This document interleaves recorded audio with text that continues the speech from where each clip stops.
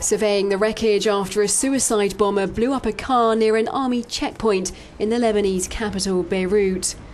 The blast killed a security officer and injured around 20 people at a nearby cafe who were watching Brazil play Cameroon in the World Cup.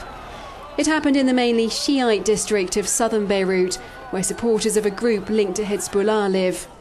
Lebanon has suffered a wave of sectarian violence linked to the war in Syria. Security forces were already on high alert after a suicide attack on Friday near the Syrian border. That killed one person and injured scores more, although narrowly missed the chief of Lebanon's general security.